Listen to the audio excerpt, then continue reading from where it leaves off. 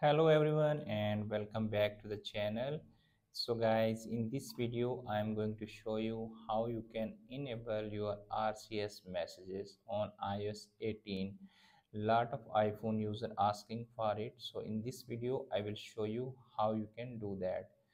First of all, guys, make sure RCS messages is a service that will provide your carrier instead of iPhone or iOS. So if you want to check that your RCS services active on your carrier or not, so in this video I will show you how you can do that.